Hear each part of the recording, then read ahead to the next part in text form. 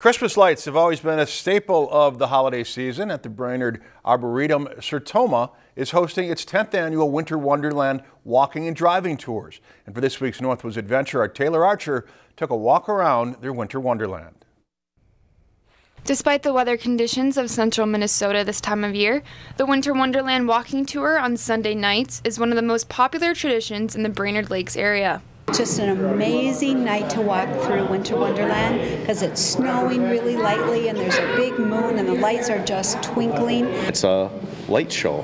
There's Christmas themed displays. Some of them are animated. But if it is too cold, there are driving tours during the week to see the lights. Driving through is wonderful too because it's warm, you can get everybody in the car, and it's just beautiful out there.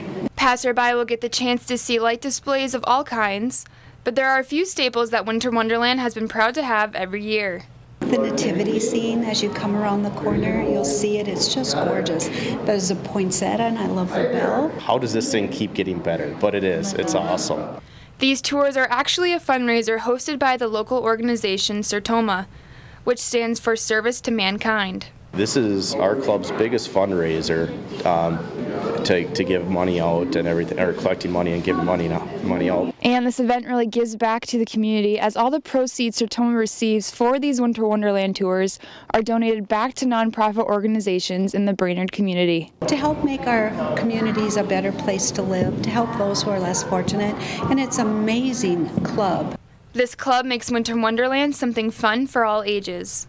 Great place to come with your whole family, from 92 down to a baby. It's amazing how many people I hear in the community that absolutely love the event and look forward to it every year.